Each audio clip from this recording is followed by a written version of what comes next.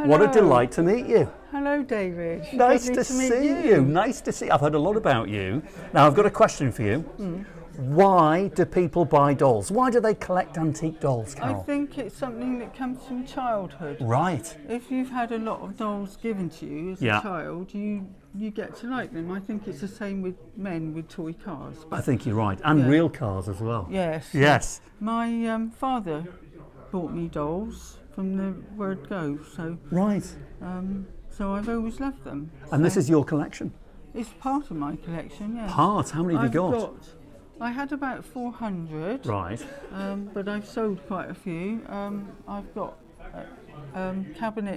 two cabinets in Oxford. Oh, right, at Antiques on High. Yes. And this one here. So I'm selling off my collection because I want to downsize. I see. Okay. So I'm keeping my antique dolls, but I'm selling off my 1950s, 60s dolls. Okay, so tell me, which are the most popular here in Taunton, would you say? In Taunton, I think the hard plastic dolls, they're the ones that I've sold the most of. Hard plastic, now explain what that is. These dolls are hard plastic. Right. You can't squeeze them, they're not vinyl. Oh, I see. Can I have a feel? Can I have a feel of that? Right. Oh, I see, yeah, okay. This doll is a later doll and she's vinyl. Oh, you can squeeze them? You can squeeze them a bit, you can squeeze her arms, you see. Okay, so the hard plastic pieces here, what kind of date? They're from the early 50s. Right. And then in 1957, vinyl was introduced. Oh, I see. So is that a good way of telling an age then? If they're hard plastic, they predate 1957, is that right? Yes. Now this one... That's a good tip. Very good tip. Came from nowhere, that. Yeah, she's hard plastic. Right. But she's got vinyl arms. Ah, so she's like a crossover. Yes, so they're called transition dolls. I like that. Because all the doll companies didn't want to... they had to have different moulds for vinyl. They didn't want to go full steam ahead because they didn't know whether vinyl dolls would take off. So you often find dolls that have got like a head hard plastic and a vinyl body, or vice versa. I see. So that would date her to like 57, 58, somewhere around there. Yeah. What a really good tip. I didn't know that. So, I'm going to use that tip on the Antiques Roadshow.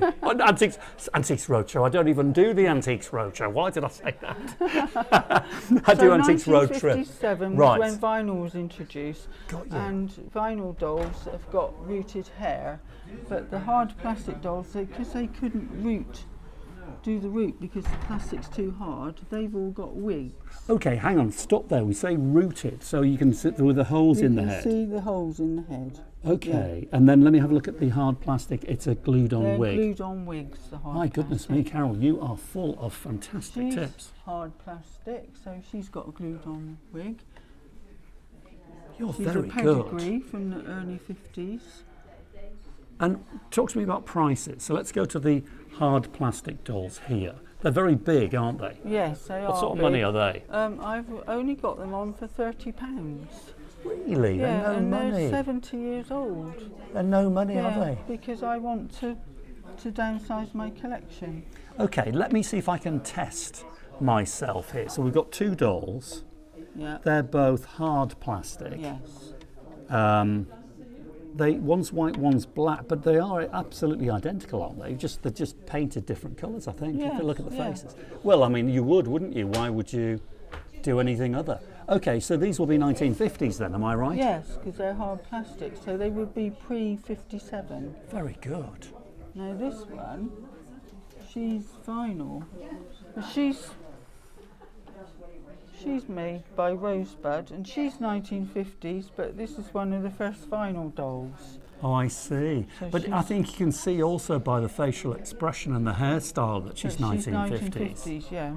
Wow, you're very good. I love this knowledge.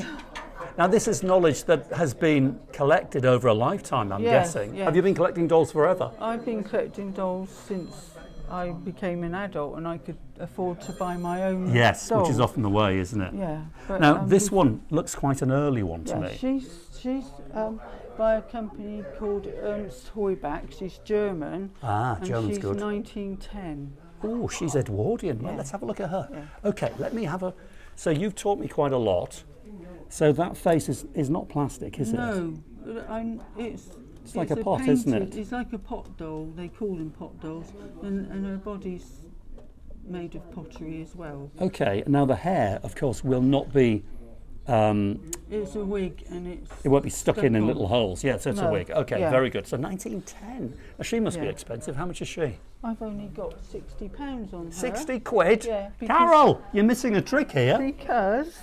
Surely she's worth more than 60. She is, but my aim is to downsize my collection. So right. I don't want to charge too much and then they sit there for a long time. Forever, okay. But I don't want to give them away either. So well, I think fair my enough. prices are moderate. Very good. Now, how long have you been here at Antiques on High in Taunton? I've only been since June this year. Right. So what, 4 or 5, coming out 5 months. And how are you doing? Are you selling vintage and antique dolls? I am.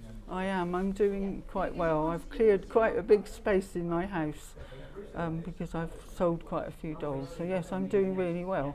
And in particular, I'm doing well in Oxford. Right, are you there as well? Yes, I've got 2 cabinets in Antiques on High. For someone who's downsizing, you seem to be like on fire. You're like a international doll dealer. Yes. I don't consider myself a dealer. I'm more of a trader because I don't buy dolls from people. Put it this way: if somebody offered me a doll, or I saw one in an antiques market that I knew was more valuable than it's priced, I wouldn't leave it there. Yeah. But I'm not going around searching to buy dolls because well, you have 400 dolls or thereabouts, and this is just a tiny collection of, isn't it? Well, how very interesting, Carol. Wonderful. Great to meet you, and thank you for those top tips. Really valuable. Yeah.